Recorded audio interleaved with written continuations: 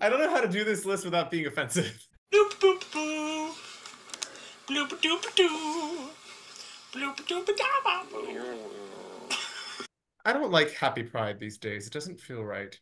Hmm. Resilient pride, everyone. Be proud for being resilient. Rameen and Michael here, and we are going to give you our yearly Pride video. Today, we are doing another tier list. A list of the things that make us teary. We are going to talk about the protagonists of various Final Fantasy games and try and figure out if they would be, if they were real people, tops, bottoms, verse, side, or asexual.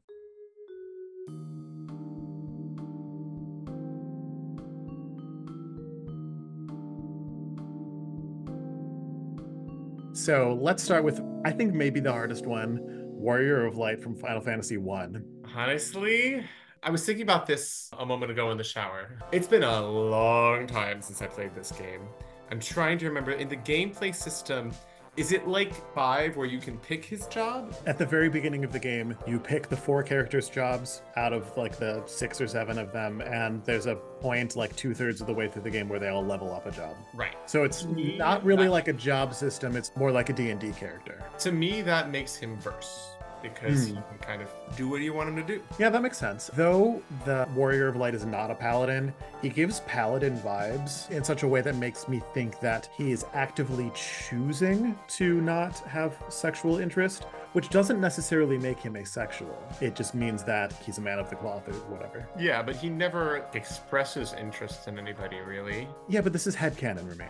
Yeah, I could go verse or ace, but I'm fine with verse. Okay, next we've got Firion from Final Fantasy II, who still has a better name than Cloud. I don't really have strong feelings about Firion either. He does have a little bit of a character, but it's more just like determined to help the rebellion at any costs. The characters in Final Fantasy II who have strong characteristics are all of the temporary party members. I've never played Final Fantasy 2, so this one's all you. I think eager and determined is making me think verse again. Now for Final Fantasy IV, I've split Cecil into Dark Knight Cecil and Paladin Cecil. Dark Knight Cecil, what do you think? Honestly, I think bottom, because he kind of submits to whatever his higher-ups tell him to do. He doesn't really question anything until like something catastrophic happens where he kind of can't not question it anymore. I disagree slightly and when he's questioning, because from the very first scene in his bedroom when Rosa visits him and he's in bed in full armor, he is already at that point questioning and thinking about whether he's doing the right thing or not. So I don't know if he's like just blindly following. I think before we have our first time that we can control him as a character, then yes, he is blindly following, but it's what happens at the very beginning of the game, the inciting incident, that makes him question. I can't remember if he questions it once Rosa points out the problems or like immediately he's like, I can't remember. If I remember correctly, he questions it and she's like, don't worry about it too much. I still love you either way. Well, what do you think? I just said I don't know. I have something in mind for another character later, but it could also fit this version of this character, where he is actually Vers, but because of Mask Musk, thinks he has to be a total top. Well, but is being the top about being masculine? No, and I don't mean to equate that, but I think he would, because he is bought into toxic masculinity, and the first half of the game is him trying to come out of that, basically. I guess I could see top. I didn't say that's what he actually is. I said that's what he thinks he is. Like, he might want to do other things, but society has told him that he's a man, so he must only top. We can split the difference and say verse. As we go on, just know, people of any sexual preference, we love you, and we celebrate any way you want to show your sexuality or not. But then we get to Paladin Cecil, who gives me such soft boy energy. Like, if you think about his menu sprite, his portrait in the menu, he looks like the pretty, still a boy, but has feminine aspects in the way that a lot of JRPG protagonists do, to be like as widely appealing as possible. Yeah, and you could also say that being a paladin is all about like serving people, like the community and people in danger. So I could see bottom. Now we've got Bart's. When we did our review of Final Fantasy V, and we talked about Bart's character, we realized that he doesn't really have one. He's kind of the silent protagonist who has dialogue. But one thing that I remember noting in that was that the one time that Galuf tries to open up to him, Bart shuts him down immediately. He's like, no, we don't talk about feelings here. So that, again, is giving me like repressed, not doing what he really wants to do vibes. To me, he's ace not because of that, but just because like he's one of those characters who never really expresses romantic interest in anybody. This is kind of the only Final Fantasy game I can think of that has, as far as I can remember, no romantic ending for a character whatsoever. Final Fantasy 1 doesn't, but I also want to make the distinction between asexual and aromantic because they're not the same thing. And someone can be asexual and not aromantic, or vice versa. That's true, but to me, he's both. He's both asexual and romantic. It sort of feels like he only wants friends. One thing that I want to push back, when Bartz and Galuf see Ferris in bed before they know that she's a woman, they both walk away with like googly eyes, like, oh, she's so beautiful. So beautiful. They don't gender the character then. Oh, yeah. Appreciating beauty is not necessarily having sexual desire. Yeah, but googly eyes isn't necessarily appreciating beauty. If I remember, it was kind of like a played for laughs and goofy peeping Tom moment. Yeah. My final answer for Bart's is asexual or side. I'm feeling more asexual than side. Okay, Tara, what do you think? It's interesting because it's not that she doesn't have agency, but she's kind of just one of those female characters that stuff keeps happening to. To me, there's a kind of passiveness in her that isn't in a female character like Celeste, for instance. Right. So my first instinct is bottom. But she also has so much growth in the game that it's kind of hard to pigeonhole her. Her character arc is sort of based on two things: to know herself and to know how to love others. In figuring those out, she develops her agency. The choices she makes are to be a surrogate mother for the children in Moblis, and then she chooses to rejoin the party to defend those children, though that has nothing to do with sexuality. But she is questioning throughout the game. When Edgar flirts with her, she realizes that most girls would be flattered by that, but she's not most girls. On the ship to Thamasa, she pulls General Leo aside and asks him what it's like to know love. She also asks Shadow, and they basically just tell her, like, you have to find this within yourself. I think she might actually be a good case for ace but not arrow, or maybe both. She has a lot of love in her, but I don't necessarily see it as romantic or sexual love. I can see that. Then we get to Cloud from Final Fantasy VII. Now, this is the character for whom I developed the idea of someone who is so stuck in toxic masculinity that he thinks he has to be a strict top, but is probably not. To me, Cloud's bottom. Like, the way he so desperately wants to emulate Sephiroth, which really, I mean, this is going to be major spoilers, but if you consider who he is before the game proper in Crisis Core Final Fantasy time period, right? Not talking about that game, but that time period. If you consider that his most authentic self, because it was before he was traumatized, that's like, to me, super bottom. Really wants to be like Sephiroth, just goes with the crowd, wants to do anything to please his supervisors so he can get that rank. Yeah, he's sort of like eager puppy dog of a character. He latches onto others too, like Zack. Okay, I like that. I like Cloud as a bottom. You heard it here first. Tifa must be into pecking. Good for her. Now we're moving on to Ramza from Final Fantasy Tactics. What are your thoughts? It's been a long time since I played this game, but to me, from what I remember, Ramza is a top because he takes more initiative than like Cloud does, for example, in wanting to directly change his world and isn't afraid to go against the grain, isn't afraid to possibly lose that rank in the name of what he considers is right. Unlike Cloud, who really wants to emulate the men around him, Ramza often butts heads with the other male characters in the game, not even necessarily with the evil ones. I agree with you. I do also want to say that those are traits that are not no traits are actually attributable to any of these, but we're going with stereotypes here, basically. Okay, another one that I think is actually pretty difficult, Squall from Final Fantasy VIII. I don't think he's ace, and I don't think he's a bottom. I think he wants to be left alone, but I think he does have, does he have real feelings for Ainoa? or not? Or is it just like she has impressed herself upon him? I don't mean to sound like that, like I'm making her out to be a bad character, because she's not. I think she's actually one of the better characters in the game. I think Squall's a bratty bottom. There, I said it. He doesn't want to do any of the work. He wants you to do all the work.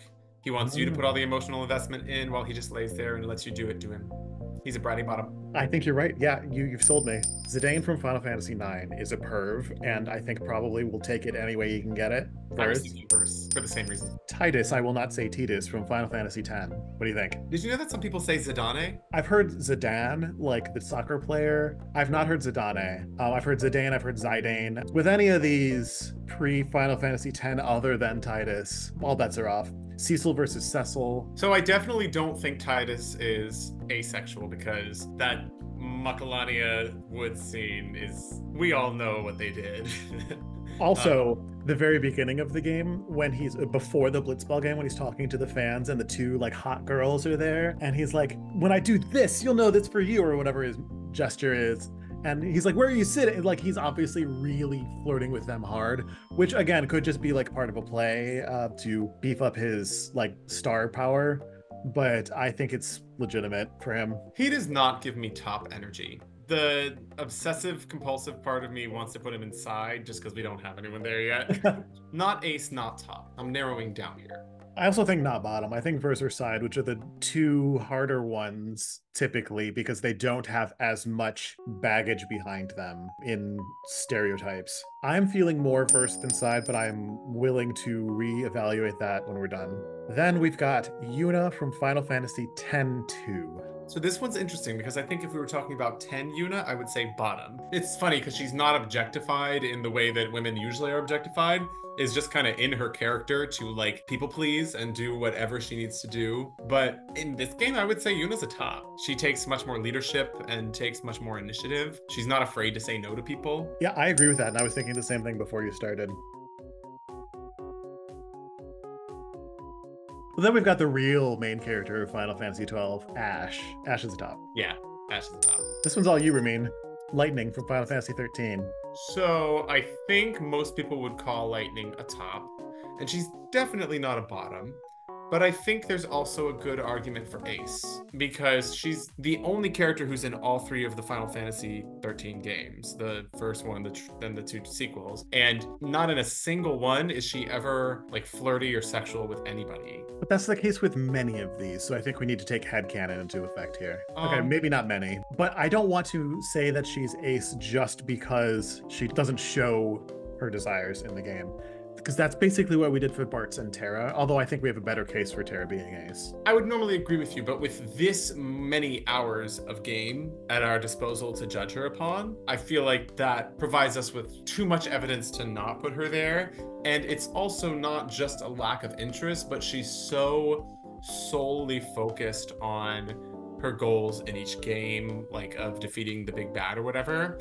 And honestly, by the third game, and this is spoilers for people who want to play the third game, I wouldn't recommend it, but if you want to. By the third game, she is a tool of the goddess. She's basically an angel warrior at that point. Like, she ain't got time. And this is kind of a critique I have of her character as a whole, is that in trying to make her the female Cloud, what the game devs really meant was they were making her the female version of what fans think Cloud is. Many fans, not all fans. Like this power fantasy, like war fantasy hero. And I mean, she has other character traits besides that, but she's still not really what I would call the best written character in the franchise. There are many kind of holes in her writing, especially again when you consider how many games she's in. But having said that, because she's so single-minded, it's really hard to put her in any kind of sexual role. Okay, you've sold me.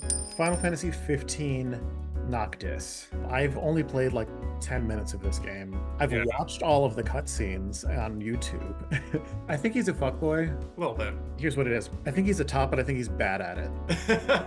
What do you think? I think of him more as bottom, really, because the other characters in the party are constantly like protecting him, and to some degree that's just because he's the prince and they're the escorts, and that's how those jobs work.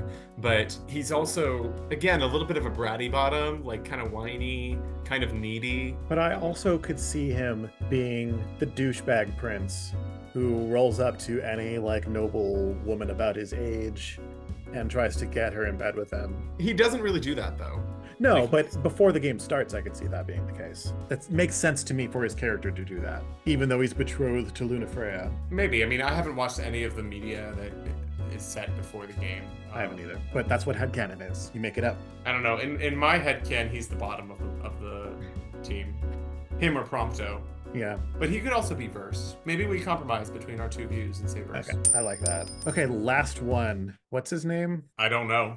Starts with a C. Not Cecil, not Cloud. Clive. Clive from Final Fantasy 16. Have you watched any story spoilers for this game or anything? He does canonically have sex in the game with Jill, the female main character. I think he's a top. All the trailers definitely give top vibes. It's all I've seen and or played, so I'm not going to argue with you. And I think the creators want you to think of him as like Cloud 2.0 in the way that the audience sees Cloud, or too many of the audience, not all. Okay, so is there anyone that we want to rethink here? I think we can get rid of the side tier.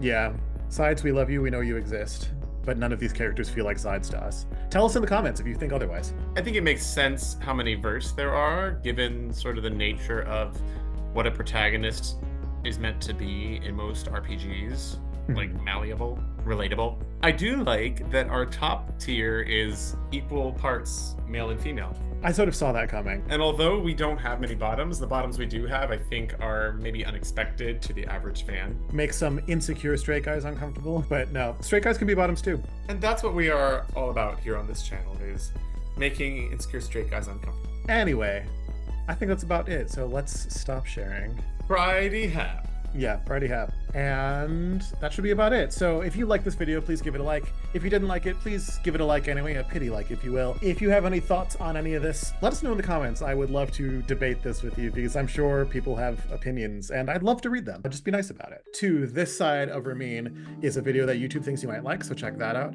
Up there in that corner is the link to our channel. We put out reviews, ramblings, musings, rankings, and so on about media, mostly video games and music. So if you're interested in any of that, please subscribe. And that should be about it. Maintain your groovy selves.